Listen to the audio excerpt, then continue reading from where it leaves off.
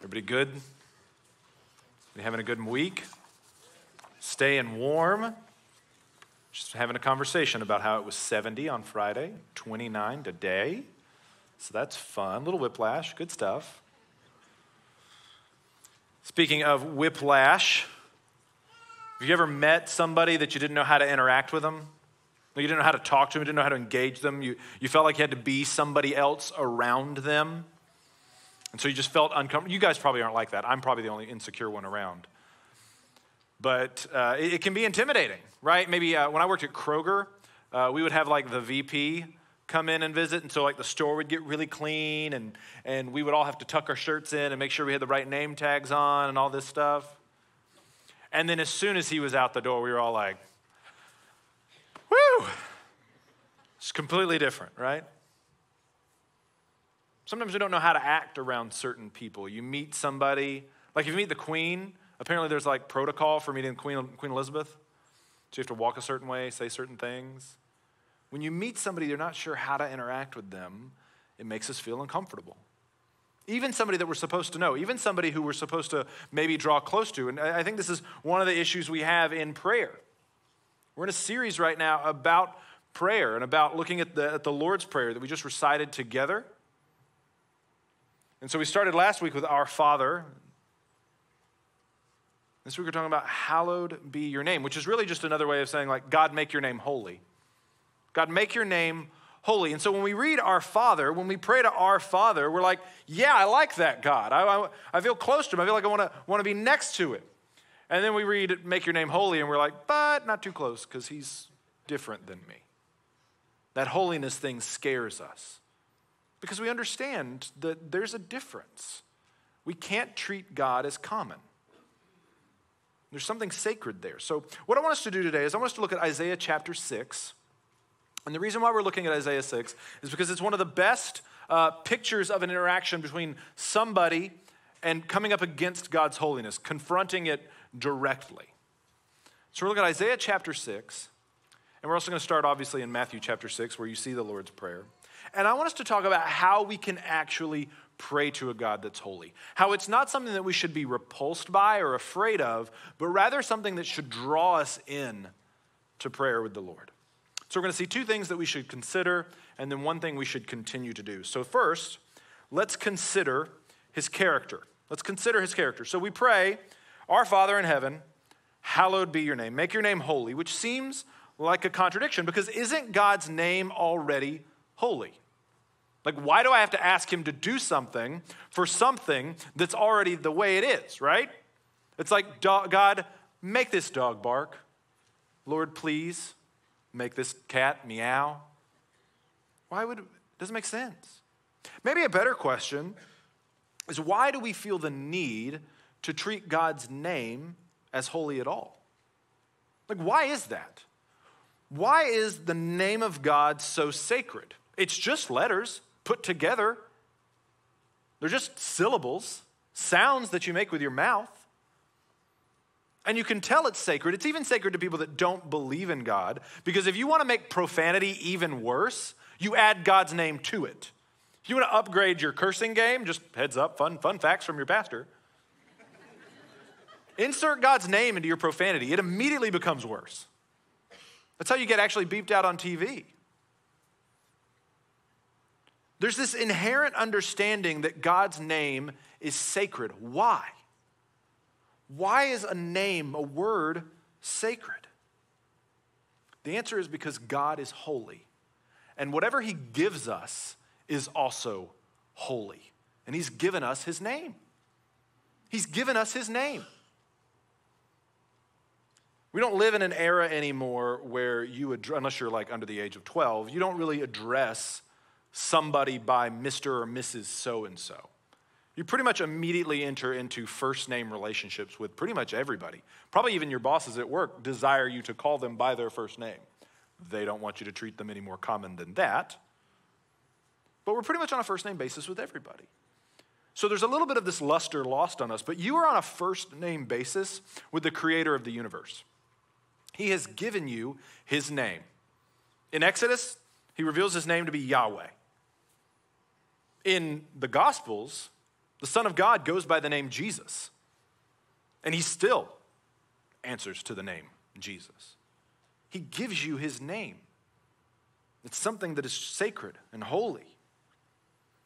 And the reason why this is so important is because it's how we actually lay hold of God. It's how we actually get his attention. We don't do magical incantations. We don't dance. We don't do spells. We don't do sacrifices. We're Baptists. We don't do anything. We just say the name of Jesus. We just say the name of God. And that's how we get his attention. We cry out, God, help me. And he answers. He listens. He hears. It's why when we pray, we say what? In Jesus' name. Now, some of us think that acts like a postage stamp that like makes the prayer deliverable. Like it'll get returned to sender if you don't say in Jesus' name. So we get really, or in his name, it's also acceptable postage. It's not how it works. It's how we lay hold of who God is. And this is why we have to consider his character. Because his name that he gives us, there's a character behind it. There's a person behind it. And any interaction with God that minimizes his holiness, which is a temptation of ours, because we like Father God. We like cuddly Jesus. We like the loving Jesus. We're afraid of holy Jesus. We're afraid of Mount of Transfiguration Jesus. But any attempt to minimize that, you're not praying to God anymore. You're praying to an idol that you've constructed for yourself. One that seems approachable by you in your flaws and in your weaknesses. So Isaiah finds himself in a bit of a pickle, experiencing God's glory, and it's terrifying. Look at Isaiah chapter 6, verse 1. In the year that King Uzziah died, I saw the Lord sitting upon a throne, high and lifted up, and the train of his robe filled the temple. Above him stood the seraphim. Each had 6 wings. With 2 he covered his face, with 2 he covered his feet, and with 2 he flew. And one called to another and said, Holy, holy, holy is the Lord of hosts. The whole earth is full of his glory. And the foundations of the threshold shook at the voice of him who called, and the house was filled with smoke.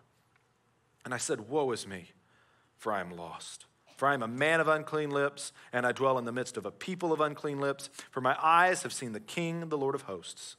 And then one of the seraphim flew to me, having in his hand a burning coal that he had taken with tongs from the altar. And he touched my mouth and said, Behold, this has touched your lips. Your guilt is taken away, and your sin is atoned for.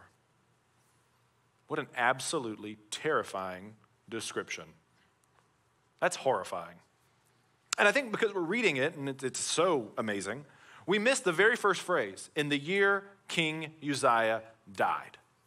It's important. It's important for what we're talking about today. Who was King Uzziah? Uzziah was a king of Judah towards the end of Judah's existence as a separate independent nation. And he was a decent king. He was a good king as far as kings from Judah went. He was no David, but he was good. And about 11 years before his reign ended, he was struck with leprosy. Such a bad case of leprosy that he was quarantined. He basically ran the kingdom of Judah via Zoom for 11 years. And it was so bad, he wasn't able to go to the temple. He wasn't able to go to the palace. He was by himself, and he co-reigned with his son Jotham for 11 years. Jotham was a good king too. After that, things kind of go downhill. And he dies. And in Jewish culture and according to the law, if you died with leprosy, there was a curse there. God was mad at you about something. That was ancient understanding of diseases. If you died from something like that, with something like that, God was mad. And so in Isaiah's perspective, you've got Assyria becoming this giant empire that's brutally cruel. You've got the nation of Israel, which never follows God from the moment it starts. And then you've got Judah, which a lot of people think is actually the junior of the 2 kingdoms. And Isaiah's looking at everything. He's like, God, why are you letting all this stuff happen? Why is all this bad stuff happening? Have you forgotten us? Have you forgotten your promises to us? Are you abandoning us? Isaiah's a lot like Job. He's wondering what's going to happen.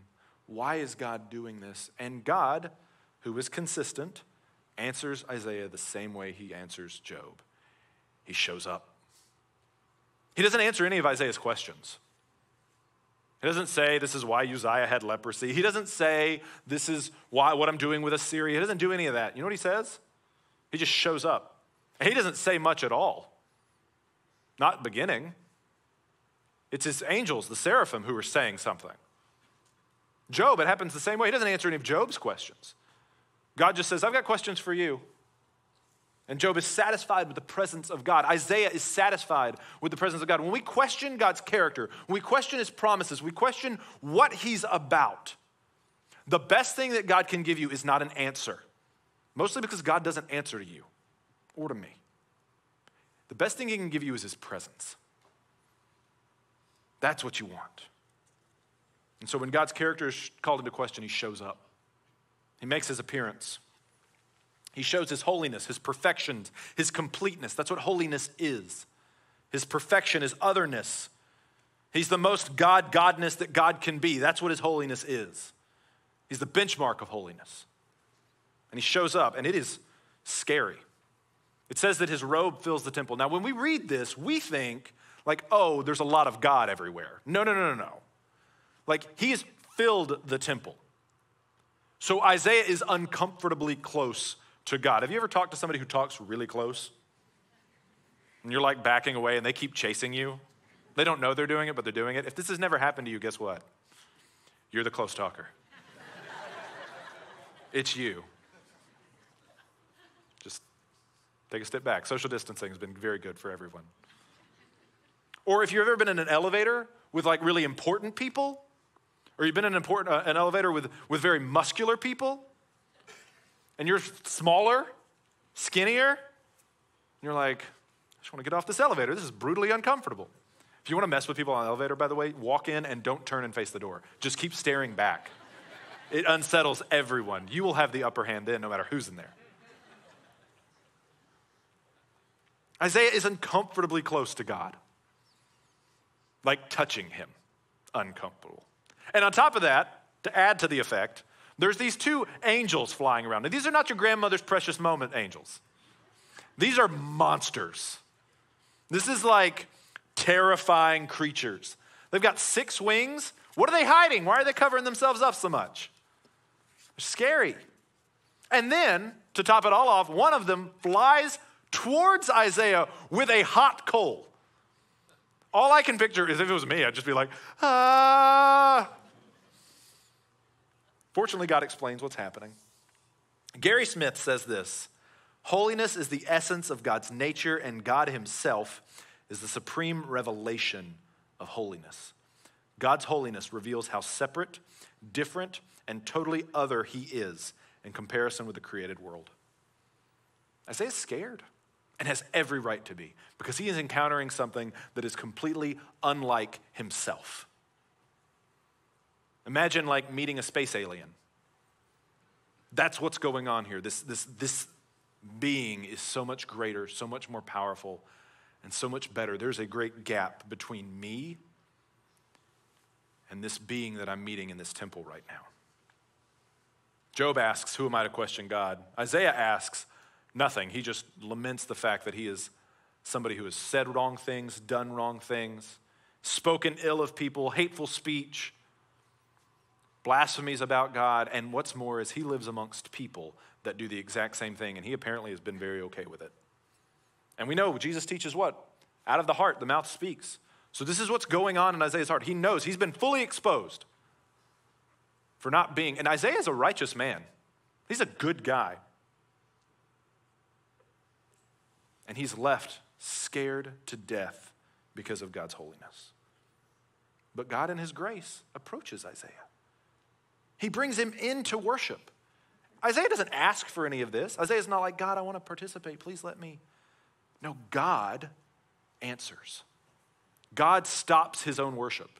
He reduces his own worship so that Isaiah can be brought in. The seraphim stop singing to go bring God in. My favorite part of the whole thing is that God actually explains what he's doing.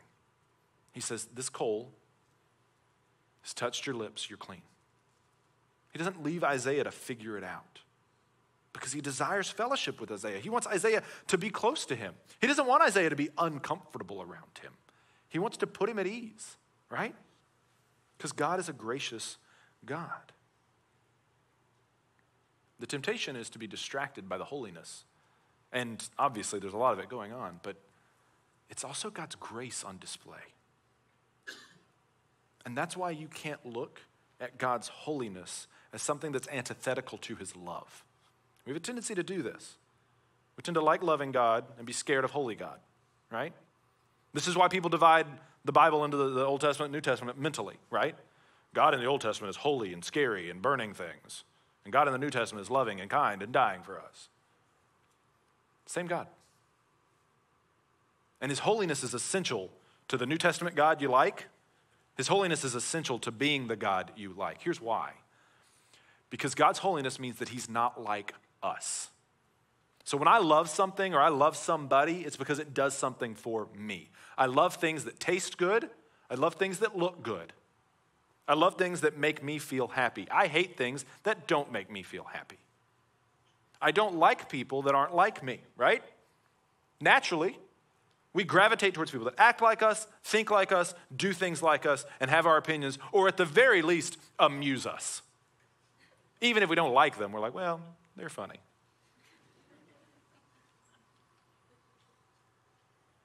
But for me to love somebody that's not like me, it takes effort. It takes work. It's a challenge. If God's love was like our love, if it was not holy love, something other than, something different than, God would only love that which is of himself, that which is himself. God would only love that which is like him, which is only one thing, him. But God doesn't just love himself. He loves himself, sure, which is good for us. That's a whole other topic.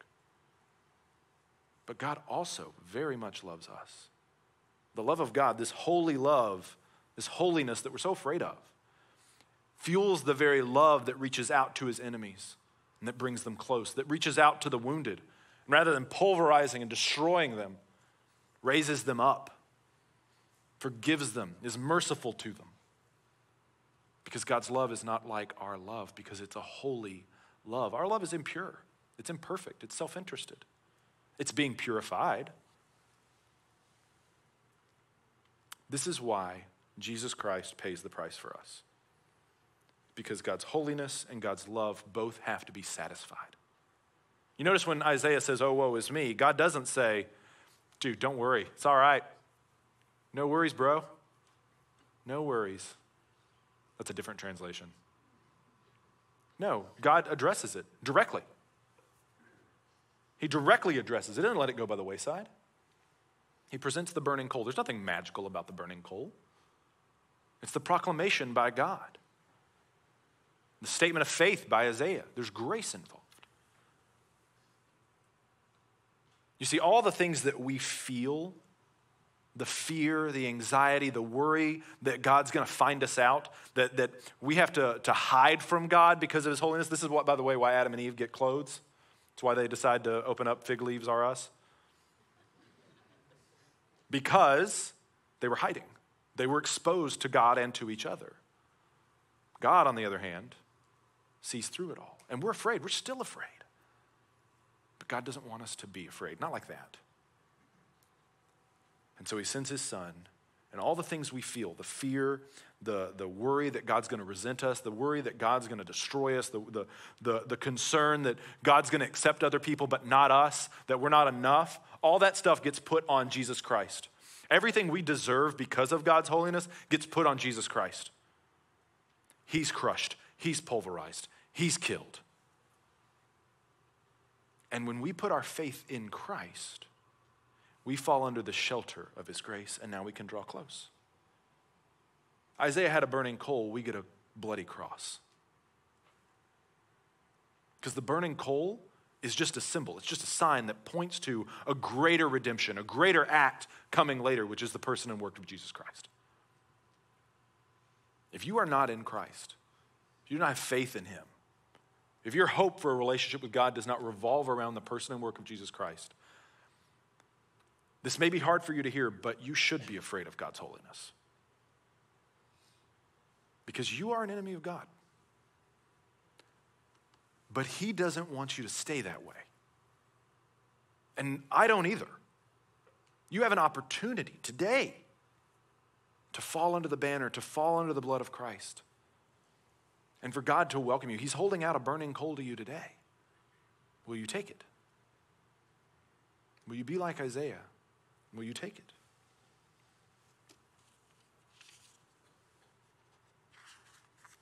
Because when you've done that, you get invited into fellowship with God. And it's not holy, holy, holy 3 times. That's not what fellowship with God is. We're much more complicated than that. You're called to consider, to contemplate who God is. This beautiful thing. You get to think about this beautiful person, this beautiful entity. You don't have to fear being caught with unclean lips and unclean thoughts. Yeah, you should grow and mature and leave some of that stuff behind. As much as God allows you to grow in that grace, absolutely. But we don't have to worry about being like, oh, well, God doesn't want anything to do with me because I had a lustful thought the other day. No. God doesn't want anything to do with me because he must be so disappointed. No. All that's on Jesus Christ. It's not on you anymore. If you are in him, if you have faith in him. And so now you're free. You're free to draw close to this God that made us uncomfortable before. You're free to enjoy his fellowship. You're free to be a part of a relationship with him. You're free to even deconstruct your faith. Because all of us have things in our lives, stuff in our past, that need a little deconstruction. You're free to do that. And trust that Christ will lead you through that process. We want to help you through that process. You're free to rest in Christ. Whatever burdens you have, you can lay aside. You can give to him. He's not going to reject you because you're too much. Worship becomes your life when you are in Christ. When you recognize and love the fact that God is holy, but he loves you. It becomes a lifetime of considering who he is. If God is holy, if you're going to pray to a God that's holy, that's really what we're trying to talk about today, is how do we pray to a God that's holy?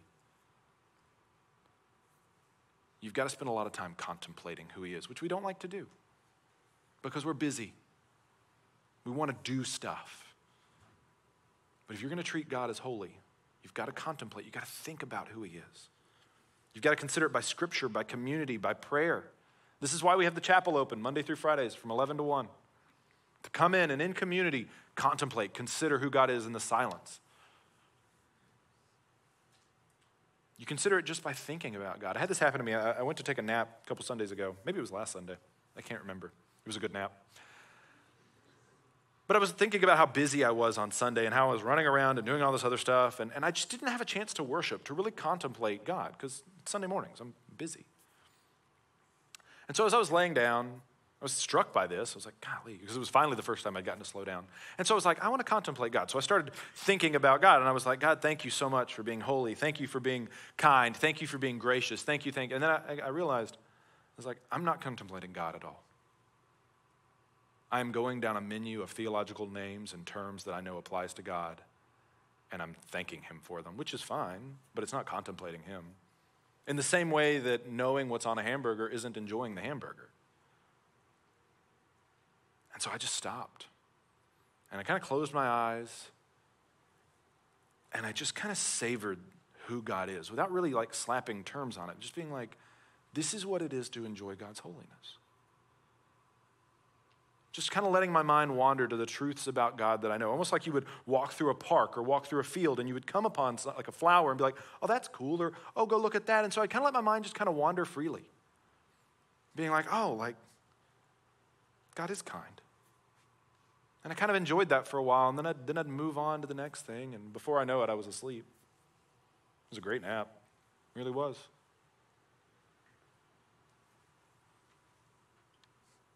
Contemplating God is not necessarily the most linear thing you will do. But it's worth it. It's worth your time. So we need to consider his character, contemplate who he is. But we also need to consider his commands. We need to consider his command. Look at verse 8. Verse 8. And I heard the voice of the Lord saying, whom shall I send, and who will go for us? And then I said, here I am, send me. Wow, Isaiah went from, I am not even cool enough to be around you, to I want a job. Like, dramatic turn here. It's because he believes what God has said about him. He's trusting that God has accepted him. And he doesn't even know what the job is, but he says, pick me, and let's see what the job is. Verse 9, and he said, go and say to this people, keep on hearing, but do not understand. Keep on seeing, but do not perceive. Make the heart of this people dull, and their ears heavy, and blind their eyes, lest they see with their eyes, and hear with their ears, and understand with their hearts, and turn and be healed.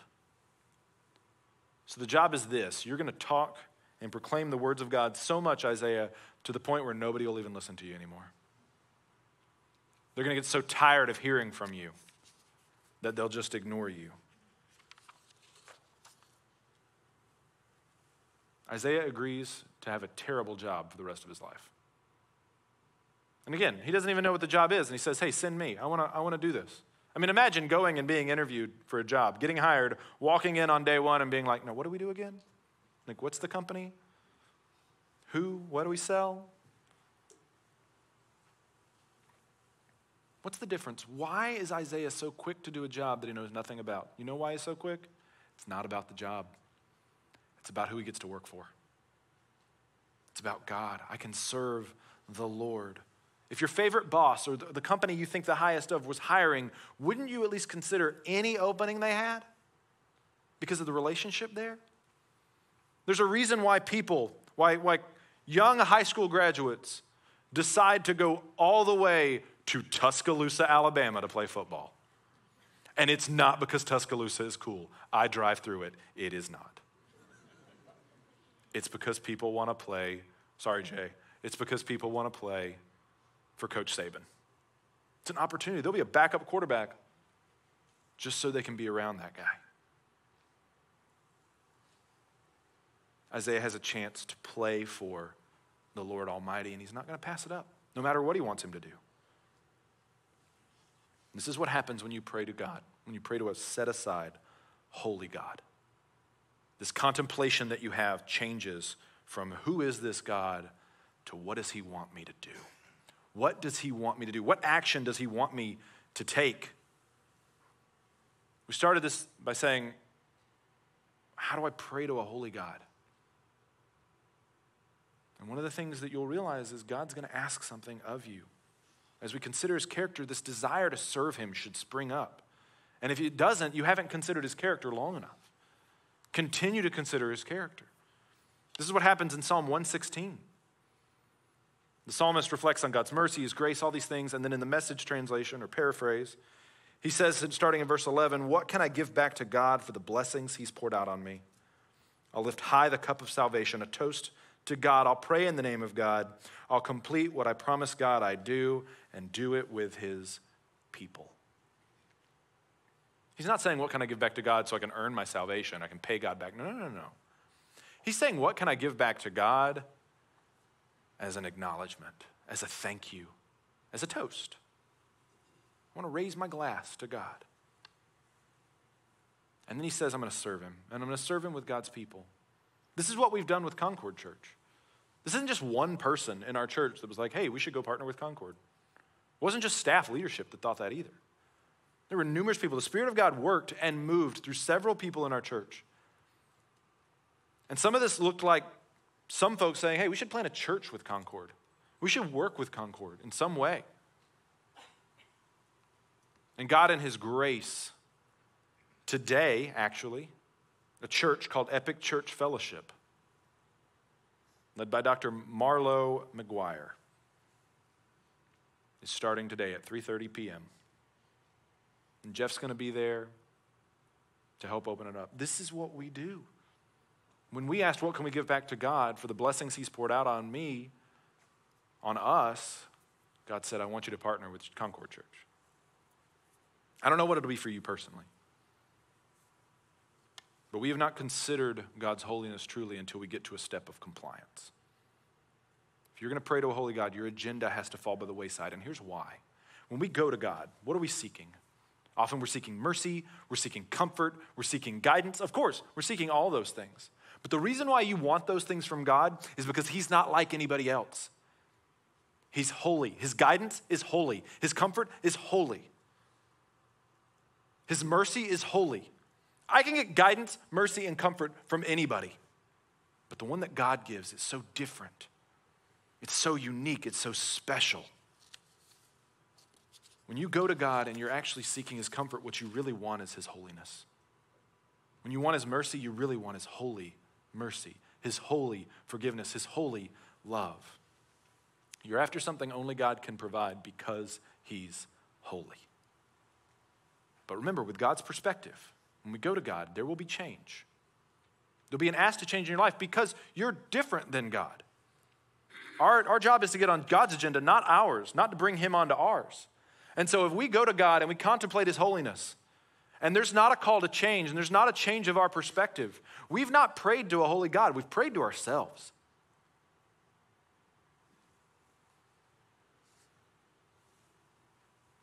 Contemplative prayer, again, is necessary. We have to know what God wants of us.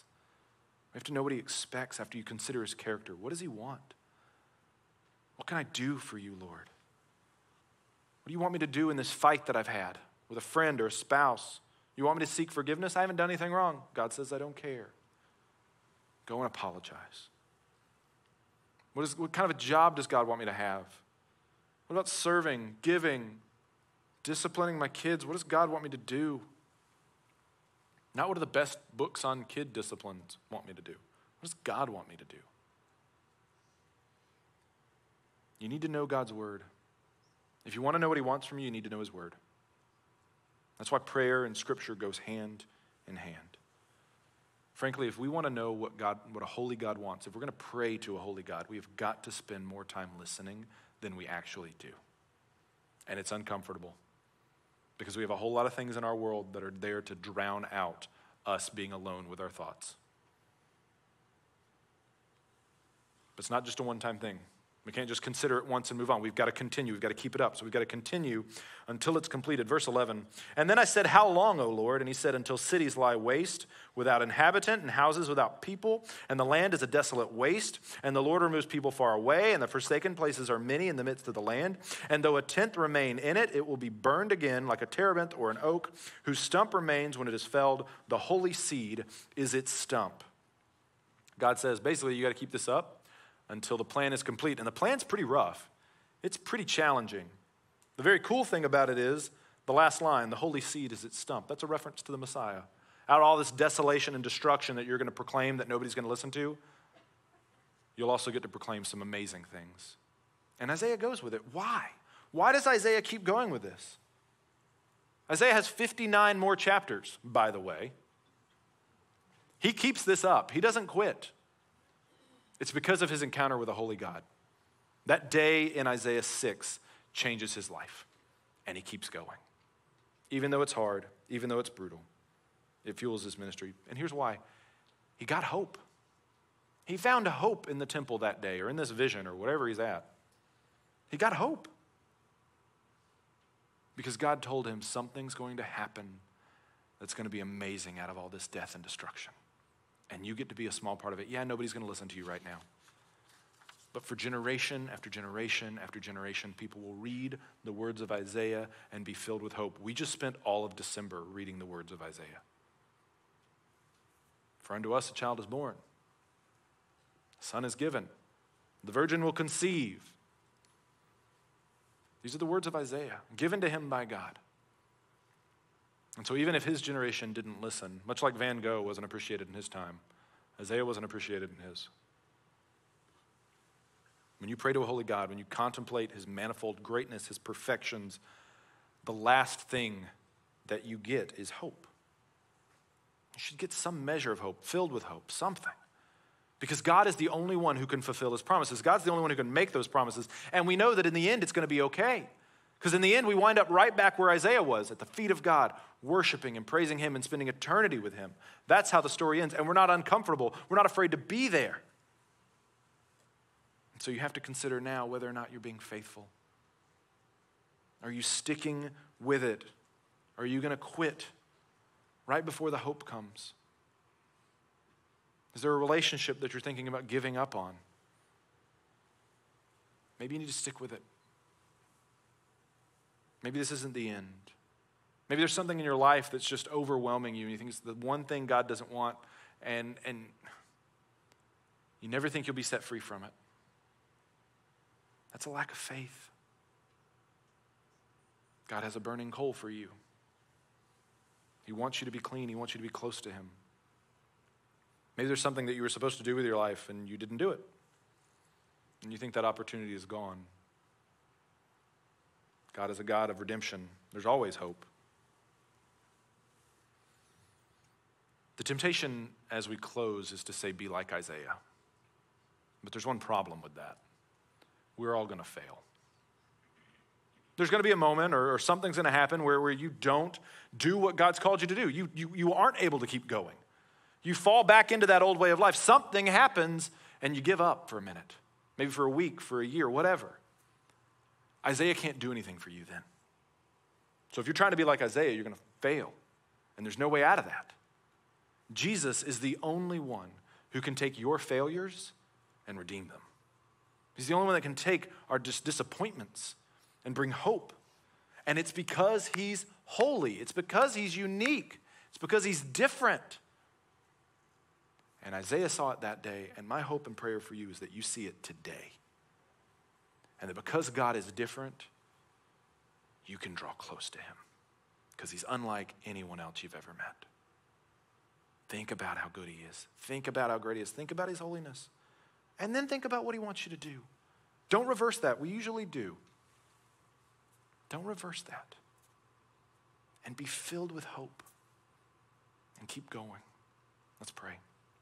Gracious God and Heavenly Father, you are so worth our time and our effort and our energy, and yet we give you so little. Lord, we don't know how to contemplate you. We don't know how to consider you. It seems like a big task, and frankly, we're really busy. So God, I pray that you'd forgive us for choosing lesser things, even things that are good.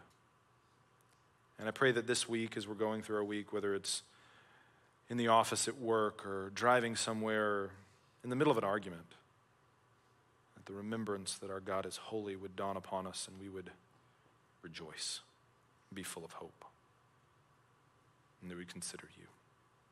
We love you, Lord Jesus, and it's in your name that you have hallowed. It's in that name we pray.